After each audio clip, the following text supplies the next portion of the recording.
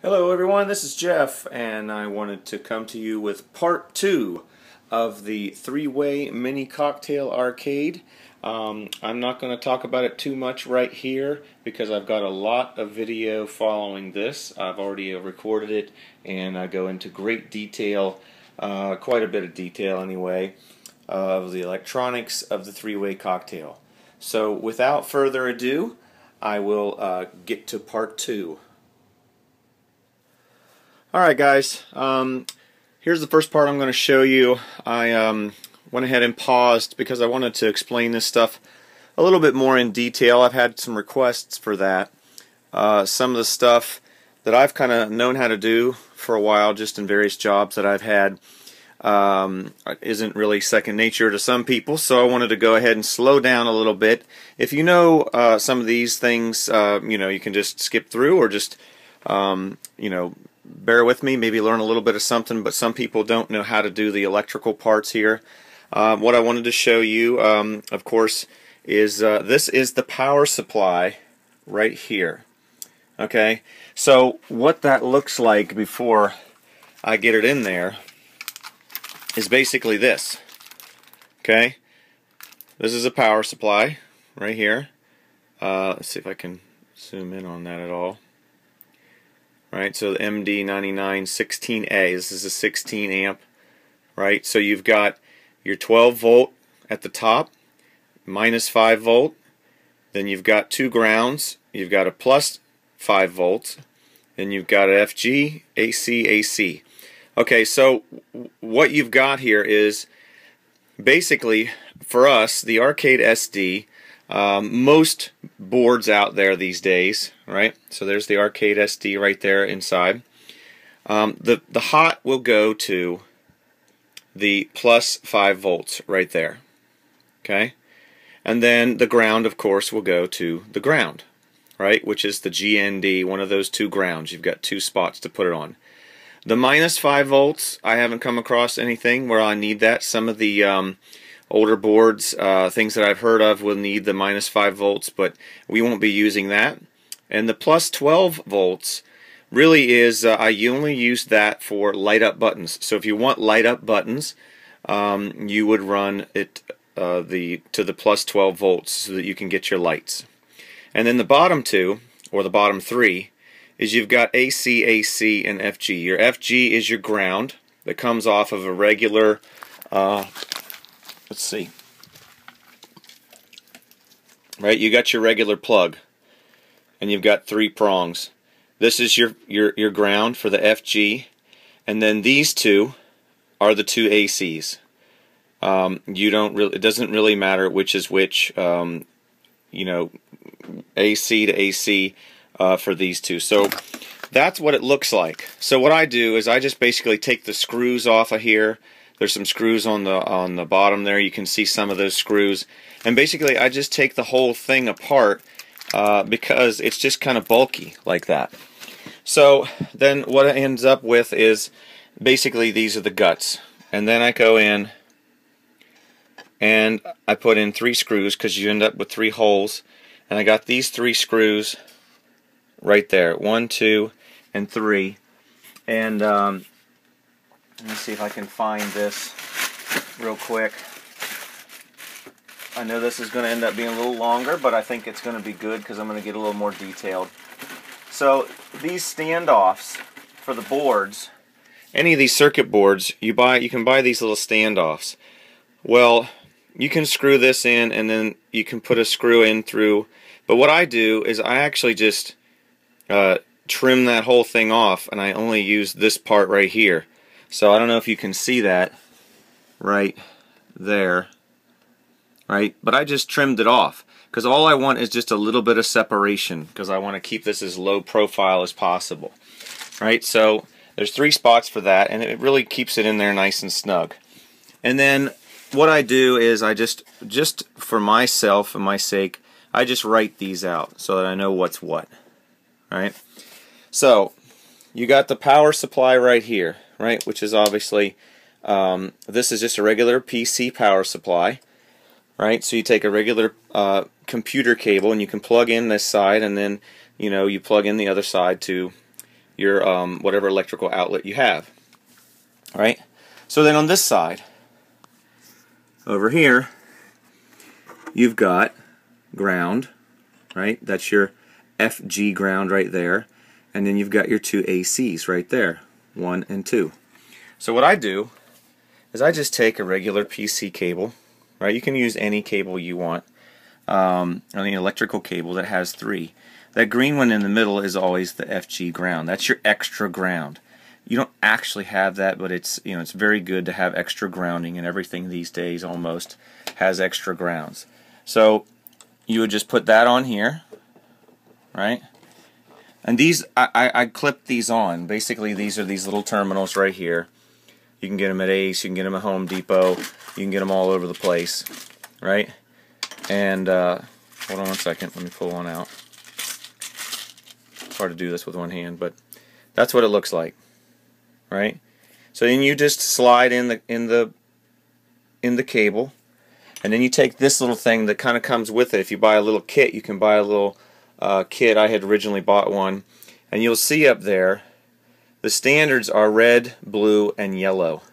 You'll see some red ones here later on, but the blue, you just crimp that down right over top of the spot, and then not the very end, but right there in between the end and to the metal part, you crimp that down once the wire's in, and you crimp it really hard, and it's good to go.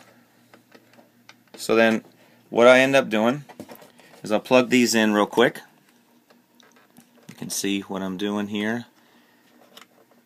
Okay. So you can just see the finished product. And those are on there nice. Okay? Those are on there pretty nice.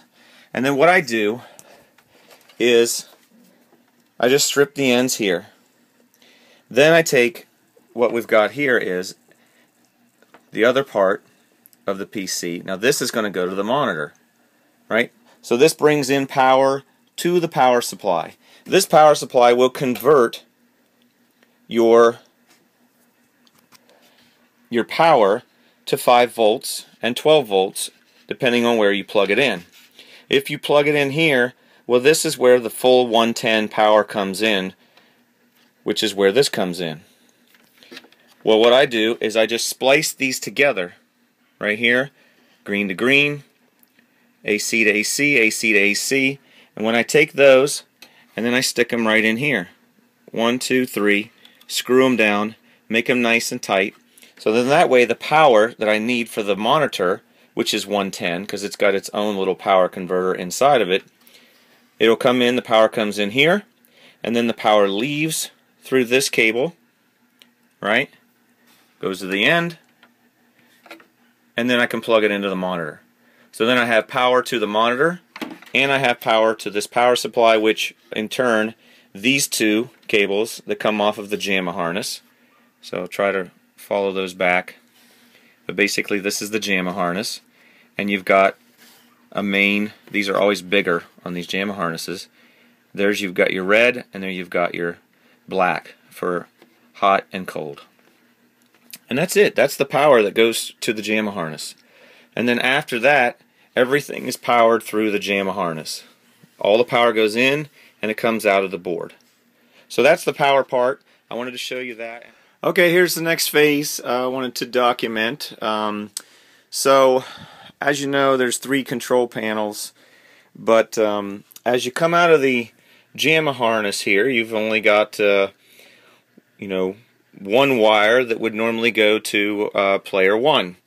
But what you can see here is, over here is, this is player 1 joystick, and fire and jump, let's call it, whatever, player 1, what do they call it on here? Basically fire button 1, fire button 2.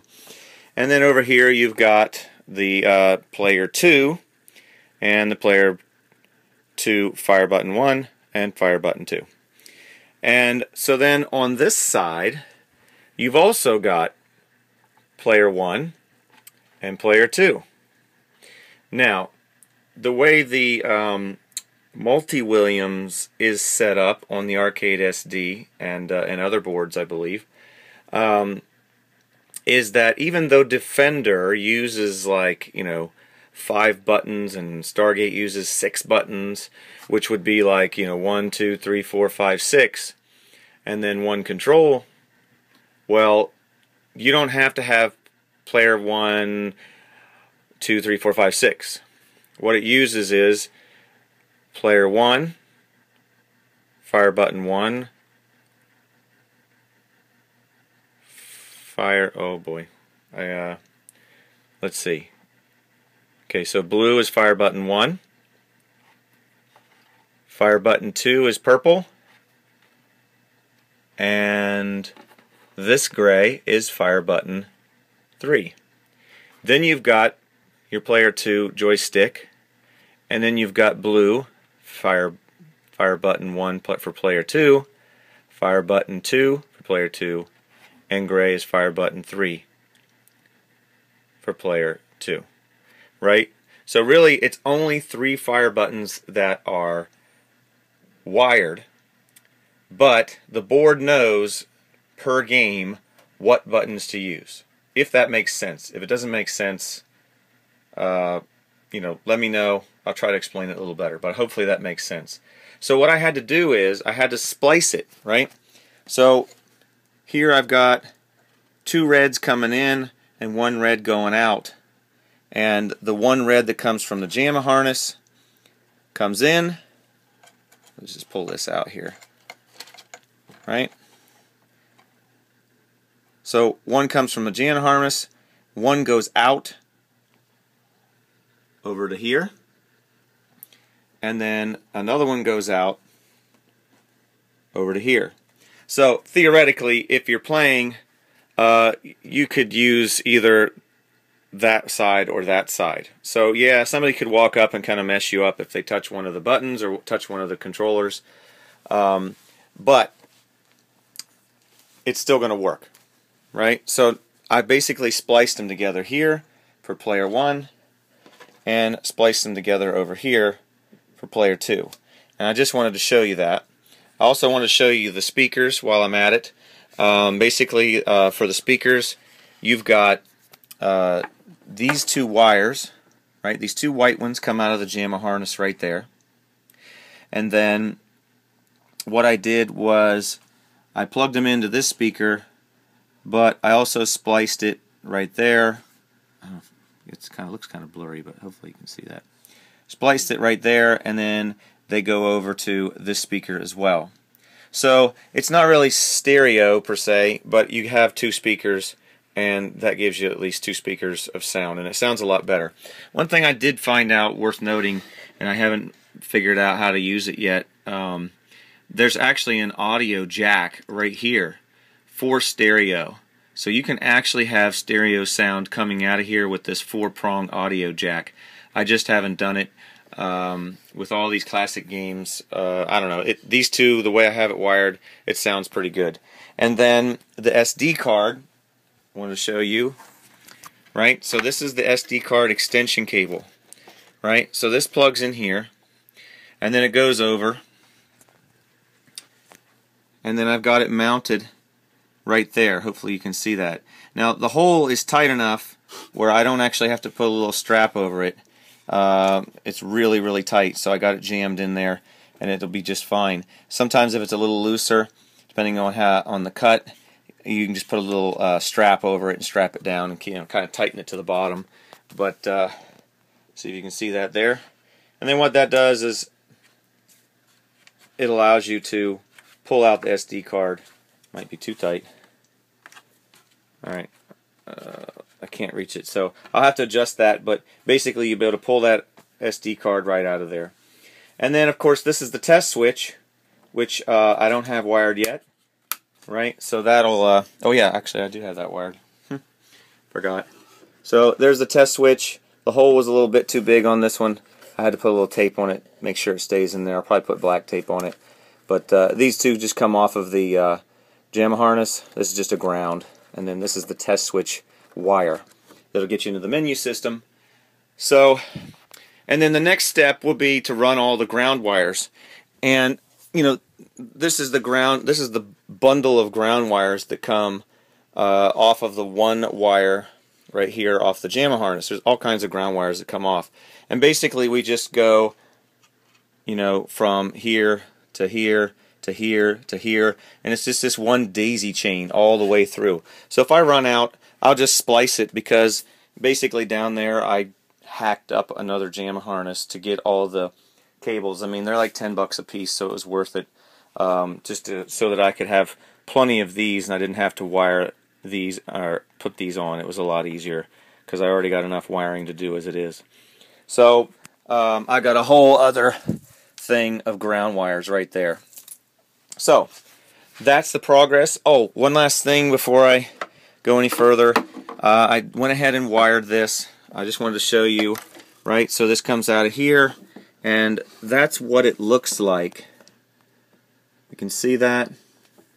So that's what it looks like right there. Oh, those are nice and tight on there. We got the two green, and then 2 of the other AC and 2 of the other AC. So then that gives me the power for the monitor right here. And then right there will be a VGA cable, but I'm not worried about that right now. VGA cable will come across here and up into where the monitor is, but I always do that last, so I'll show you that later. And I'm getting close, so I'll be back once I get the ground stuff on there and show you that. Until then, bye. Okay, I'm back with the last bit that I've done here. Just wanted to show you real quick. I did get the VGA cable in here, so it's just a regular VGA cable that would go to the monitor, and basically I just bundle it up here and run it over here. So I give myself enough slack to get to about right here on both of these, so that if I got to pull the monitor out, I can kind of just set it up, you know, and work on it if I have to get in here and everything. So one of the things, you just kind of got to give yourself enough slack. You can kind of see that, you know, I've got everything wired, but I've got all 3 control panels, you know, all out, very close to the machine, you know, kind of propped up on boxes here, but it's all to the point where you can just pull the panel off and sit it down on the table to get in there and work on it. So you just got to give yourself enough slack. So then the last thing that I did was the ground, right? So I ran the one ground over here, right? So then the ground wire goes here, and then it just did, like I said, just daisy chains. So it just bops through here, and then I went ahead and just spliced it here because I didn't want any more of these yet, right? So then I just ran the black cable over here, spliced it again. And I don't normally do that, but because I had so many, I wanted to just not waste these, right? So then I just spliced it here, and then I just daisy chained all the way around to here. And it just so happened that this was the last one, right? So I just went ahead and just left that. And then I had another ground wire coming out of here. So if you can see that, I mean, you can see all those black wires coming out. Those are all ground wires. All the black ones are ground. So I used another one, and then I just spliced it here, and then I only needed 6 more, so I just added 6 more and spliced them in, and then I just cut that off, which is fine. You can cut it off. So really it's just the ground wire. Now, one last thing I wanted to note is that I'm obviously going to do a full test and everything here eventually, but you may be wondering, well, why is he not putting in that, you know, trackball that he was doing, right? I had this trackball that I've been testing. Well, one of the things is that for this particular cabinet that I've already built, it's too thick. I can't get it in here. It's really close, but I need to make this thing about 1 inch taller, which is doable, right? You know, we're at 4.5 inches, not even 4.25. So if I went to about 5.5, you know, it would bring it up a little bit. And that would be okay, especially for a trackball. But the other thing is that the trackball is really not designed for cocktail. So I thought, well, hey, we're going from cocktail, and then we're going to just flip this switch, right? That's the goal. Flip the switch, go into the menu, which is right there. Within 10-15 seconds, we switch it to horizontal, and then boom, we've got the horizontal games, and that's awesome. Well, I figured, well, why not just switch it to upright, right? Because there's 3 options. There's cocktail, horizontal, and upright. Well, if I switch it to upright, Well, then I could have put it on player 1 side. And the way the Arcade SD works is that if you go to, say, Centipede, let's just say you go to Burger Time, well, it uses the joystick. If you go to Centipede, the board knows that you're going to be using a trackball. Well, the trackball is actually hooked up to the player 2 inputs, right? Well, the problem with that is this trackball is actually hooked up to power all the time. It actually gets hooked up to this 5-volt. And the problem with that is that it leaves the circuits open. And I don't know if I'm using the right terminology, but the circuits, it open and closes. Well, it leaves it open all the time. So then the problem is that if you can't hook up this joystick and this trackball at the same time, if that makes sense, because it just starts freaking out, right? The joystick's freaking out because it thinks all the switches are open. So that's why I'm not putting a trackball in this. I really wanted to try to do that. There is still another option where I can find a little switch so I can switch the trackball on and off. Maybe on the next one I'll be able to do it. But on this one I wouldn't be able to do it anyway because, like I said, it's just not tall enough. So if you were thinking about trackballs, as I was, because I really wanted to make this the ultimate, and the ultimate would be to have another trackball, that'll have to be the next one if I can swing that. So anyway, here is the finished electronics. If you have any questions or any comments on any of this stuff, please do let me know, and I will come back with, I know this was a long one, but I did get into the details. I hope I got into the details enough, and for some of you out there, hopefully it wasn't too much. But as you can see, I'm ready to start testing. I will let you know what happens. I'll get the part 3 in here with the actual gameplay once I get it all back together and working, and until then, game on.